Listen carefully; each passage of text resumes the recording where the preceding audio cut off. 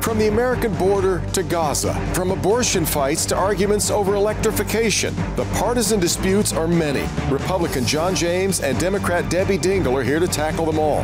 And 5 years after ditching no-fault auto insurance, those stuck in the gap are still stuck. Today is Sunday, April 7, 2024, and this is Flashpoint. Hi, welcome to Flashpoint. I'm so glad you're with us this morning. We've been trying to put together today's program for some time, and finally the stars have aligned for it to happen. Maybe it took a solar eclipse. Whatever it was, I'm grateful to have two members of the Michigan Congressional Delegation here to sit down together. It is, of course, a bitter election year, and the 118th Congress is on track to be one of the least productive in American history. Now, sure, some of that is due to the fact that neither side is particularly invested in the other side's success in an election year, but that's been true during many election cycles before. We are currently sharply divided over so many matters, many of them of critical importance and timeliness. We'll see how much common ground we can find today as I'm joined by Democratic Congresswoman Debbie Dingell and Republican Congressman John James. And then a little later on, as I've said on this program before, when we got no-fault insurance reform several years ago, I don't think Michiganders believed coverage was being stripped away from those already receiving it. Well, since then, there's been more sympathy than action for those caught in the gap. We'll talk about that and more today on Flashpoint.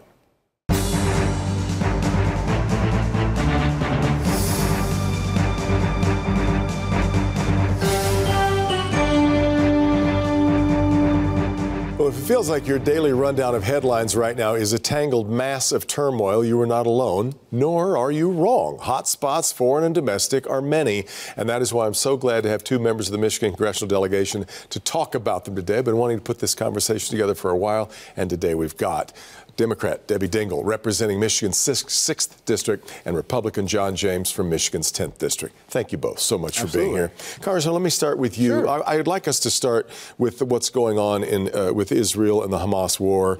We had this horrific tragedy this past week. 7 aid workers from World Central Kitchen killed in a strike that Israel is saying now was a mistake. But is your support for Israel, and in particular the leadership of Benjamin Netanyahu, is it waning at all yet? Unwavering support for Israel. But one thing that we have to make abundantly clear, we all have to remember that Hamas started this war. Hamas, we have to be very careful to remember, wants to eliminate Jews. Jews, Israel specifically, recognize the need to deal with and eliminate Hamas. The fact here is war is hell. I've been to war. I've been to combat. I understand the fog of war. Nobody wants innocent civilians to die, but it is Hamas that killed innocent Israelis. And it is Hamas that is putting innocent Palestinians in harm's way. But so you have no sympathy for? I didn't say that. Wait a minute. I don't want to say sympathy. Do you not believe that President Biden should be asking for a ceasefire in exchange for the hostages? I believe that President Biden should enforce the sanctions that Congress has already passed for the funders of Hamas, the funders of Hezbollah, the funders of Houthis. I believe that President Biden has been soft on Iran, and it's led to destabilizing the entire region. I think that we have to get to the root causes of this, of the weakness of the alliance between Israel and the United States. There must be no daylight between the two, while also driving accountability to eliminate civilian casualties. Congresswoman Dingell, what are your thoughts so far? First of all, Israel's got a right to exist. What Hamas did was a terrorist act, and I want the hostages to come home. But we need a ceasefire. What we are watching now, we have seen 13,000, 14,000 children have died. Everybody wants to debate the number. It's over 30,000 innocent civilians that have died. We have a famine that is taking place. People have been displaced from their homes. 85% of the infrastructure has been destroyed in Gaza.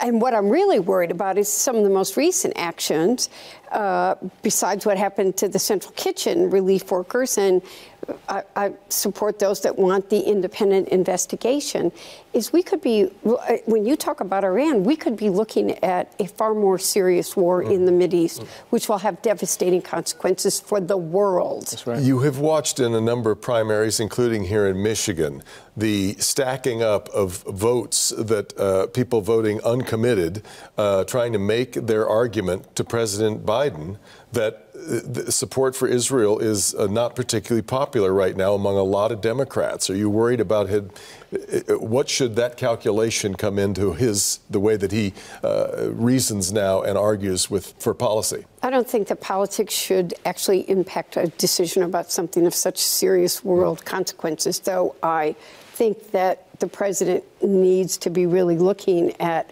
all sides of this. I think those are two very different issues. I've had very direct conversations with the president. John and I and my colleagues and I talk about this all the time.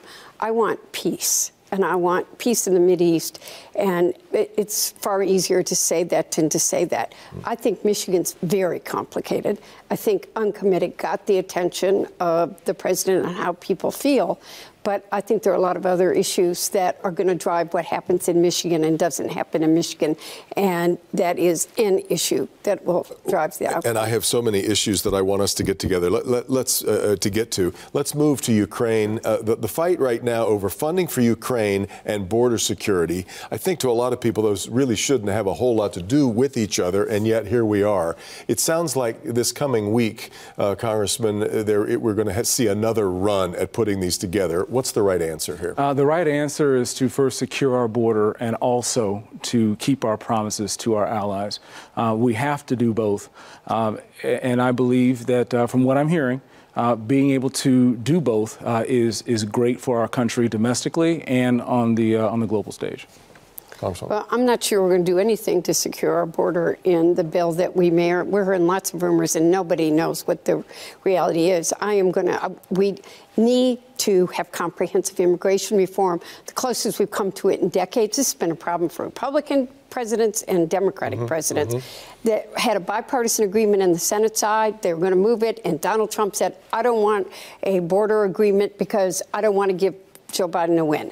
That is not how you do politics. We need to work together. I'm committed. I know my colleague is committed. We need to do something to do that. We need to give aid to Ukraine. What I do think we are likely to be looking at next week is a Ukraine aid package, humanitarian aid, and I don't know what's going to be in there for Israel or Taiwan. Neither of us knows, because there's so much negotiations and so much behind the door and so many threats. It's not the way you do foreign policy, and it's why America is not trusted abroad in many places. Can I respond to that real quick? Yeah, of course. It's the easiest thing in the world for my Democrat colleagues to blame everything on Donald Trump, because it relieves them of the ability of actually having to solve the problem. Did he short circuit that last package? The fact of the matter is Joe Biden has acted to make our border less secure 60 times since he's taken office. The fact of the matter is that 12 times Bill Clinton acted to secure the border, 19 times Obama acted to secure the border. That's 31 times out of the 66 times in my lifetime since 1981. Look it up yourself. INA, Immigration Naturalization Act,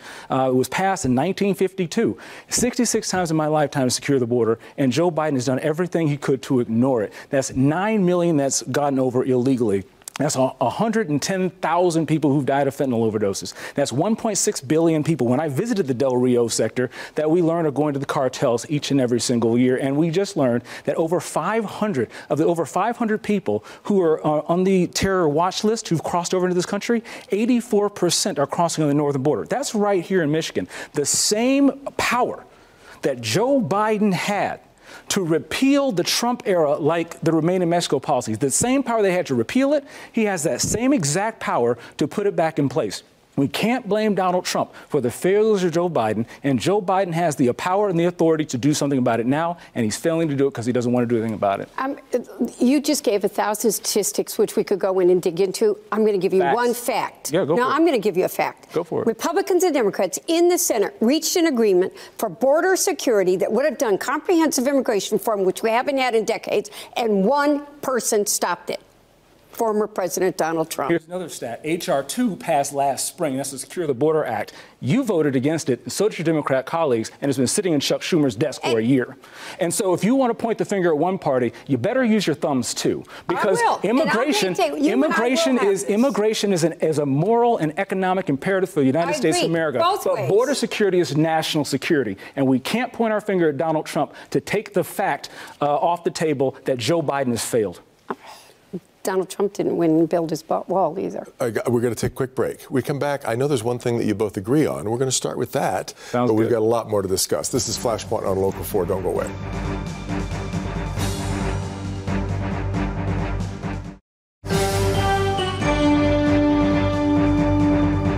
Welcome back, Flashpoint. As I mentioned off the top of the program, the 118th Congress, historians will tell you, has been among the least productive in American history. But one place where we are finding some unity among, especially among the Michigan and I think all the Great Lakes states leaders, is on the Great Lakes Restoration Initiative. Congress, talk a little bit quickly. I know you both agree, but what will this do? The Great Lakes Restoration Initiative is a bill that has passed and been signed into law, which continues to clean up our Great Lakes.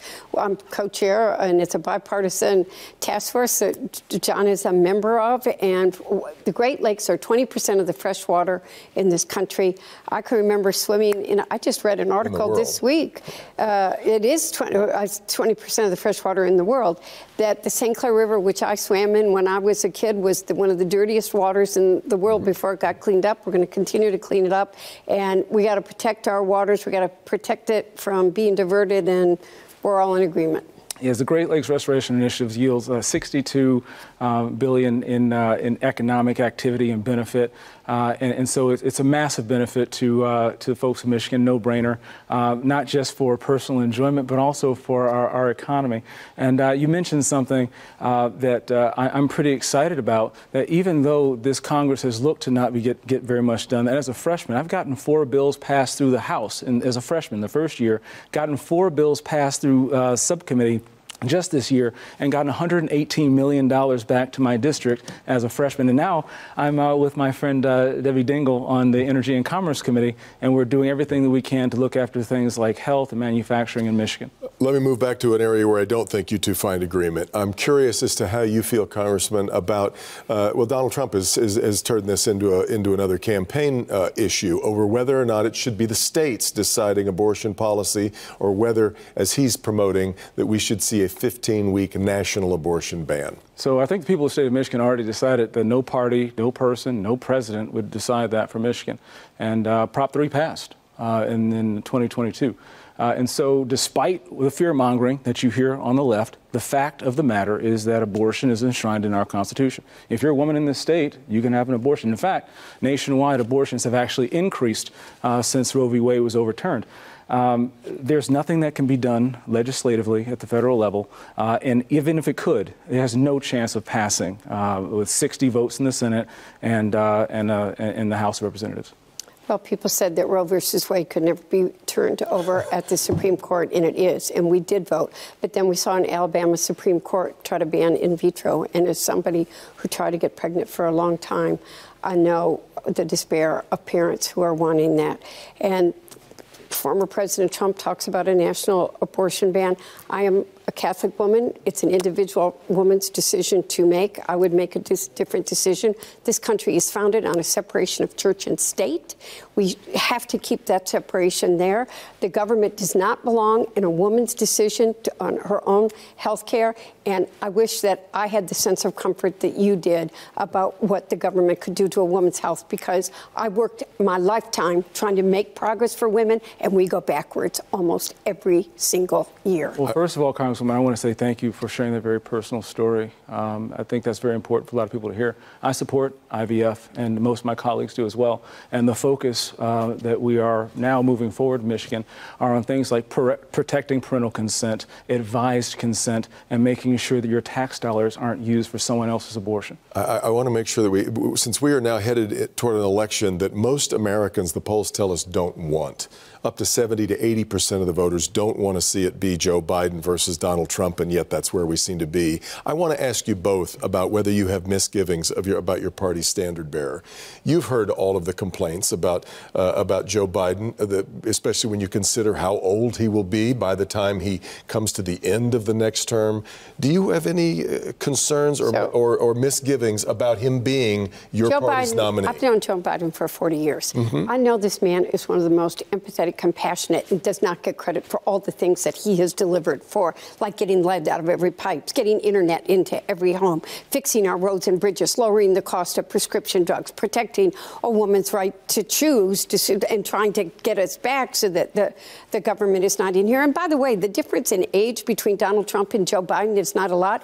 Joe Biden cares about people. He doesn't try to divide people. He tries to bring them together. And when President Trump comes into my state and calls any human being an animal, when he says if this is the last election... I want you to stay with Joe Biden, because I'm going to force him to stay with Donald Trump. So I'd rather you stay with Joe Biden. Well, let's just do me one thing. Don't tell me if he doesn't win that this will be the last election. I'm tired of people talking about bloodbaths. Let's bring us together. Let you tell me about your thoughts about Donald Trump, given that he's got more than 80 criminal indictments around him. 91.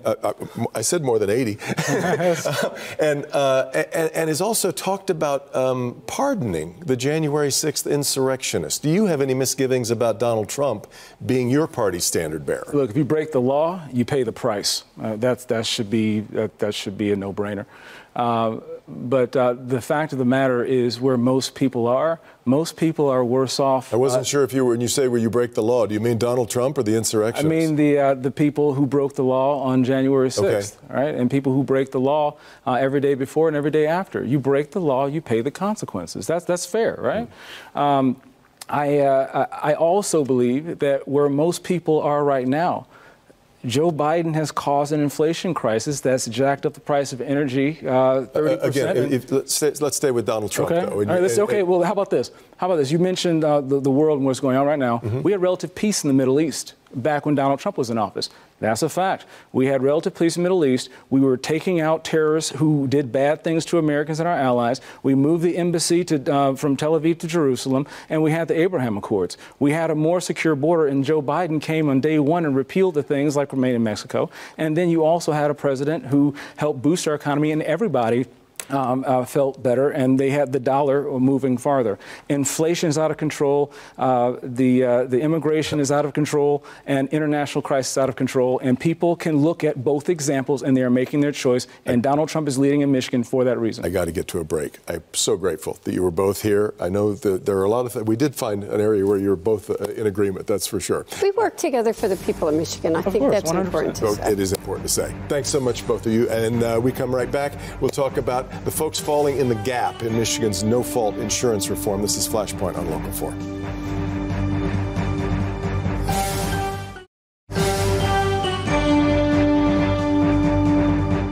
After years of complaints about Michiganders paying the highest car insurance rates in the country, Michigan turned aside the no-fault system in 2019. But what hath that wrought? I'm joined by frequent Flashpoint guest Chad Livengood, political editor and columnist for the Detroit News. Chad, you've been writing about this a lot. In particular, the heartbreaking story of Annabelle Marsh, a little girl who is one of these, I guess, I'm calling them the folks caught in the gap, who suddenly find themselves without the care that they were receiving. And as I've said many times, I'm not sure anybody thought that's what we were voting for, to take care away. Yeah, so in 2019, when lawmakers tried to reform the highest car insurance rates in the country, they put a lot of cost controls into the system that did not exist. And it was a system, it was really a Wild West system where basically a medical provider, hospital, doctor, pain doc, the pharmacy, the home health care company, they would charge whatever they could get the insurance company to pay. And sometimes the insurance company would pay their rates, usually the highest rates that they would charge. And sometimes the insurance company would send a check for half as much, and they'd say, sue us, if you want to get that money. And then what happened is, like, I wrote about this at Crane's Detroit Business at the time, 2/3 of the lawsuits in 2018 in Oakland County Circuit Court were related to car insurance. Now, no fault by its own name was meant to be that no one is at fault, that we're going to pay the claims. We're going to spend all this time in court over it. We're going to spend all this time in court, but the whole thing got gummed up. Of course, we also have just like a whole cottage industry of what I'll call billboard lawyers. We all know who they are, and they work around this system to go and find, they're the proverbial ambulance chasers. So the legislature set out to try to reform this, lower these costs, And they put these really stringent cost controls in that kicked in 2021.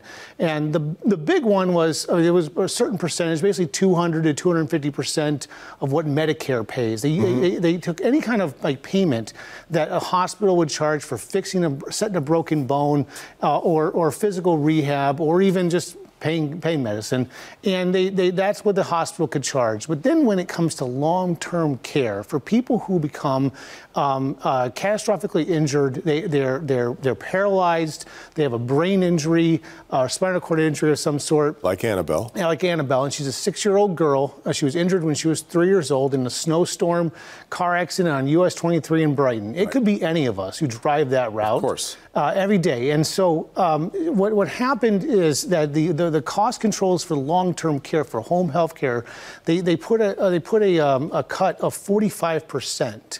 And these home health care companies say simply the economics just don't work. That if you are going to be charging $30 an hour for home health care aid for this kind of intensive work, and then all of a sudden the auto insurance company only has to pay you $16 an hour, then you got to pay someone within that $16 an hour, and the math just doesn't work out. And this whole thing collided with. So these folks are going out of business and leaving a lot of folks without care. We've been talking about this now and about these folks that are stuck in the middle. Where are you sensing? Because I certainly haven't had any luck finding real answers or prescriptions for fixing this. As I said, nobody expected we were taking it away. Can we not find a way to give it back? But I'm not seeing any answers coming out of the Capitol. Well, in July, the Michigan Supreme Court ruled that people were injured before June 2019, when the law went into effect.